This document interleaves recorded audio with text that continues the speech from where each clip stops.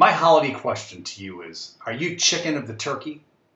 I always remember as a kid watching my 6'4", 250-pound Uncle Terry get handed the knife to do the honors on Thanksgiving Day. I mean, if he wasn't there, we waited. 20 adults, 30 kids, and I'm not kidding, if he wasn't there, nobody else took the reins to do it.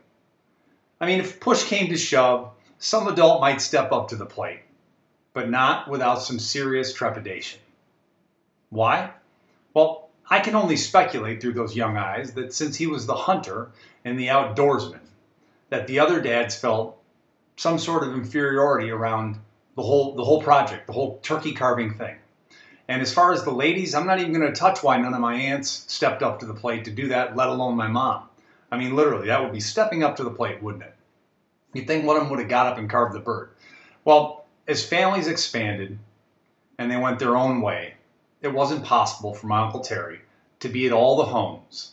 And I remember clearly being told that I had to cut the turkey at my wife's family Thanksgiving. Truth be told, I was the cook in the family.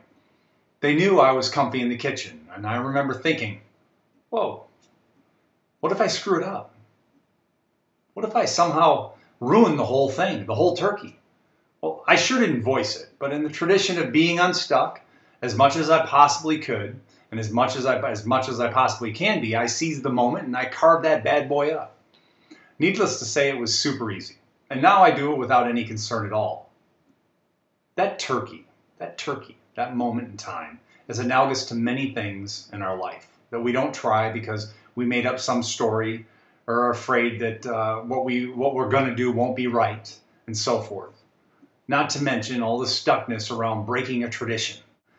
So I would encourage all of you to get unstuck this Thanksgiving and tell the family you ain't no chicken.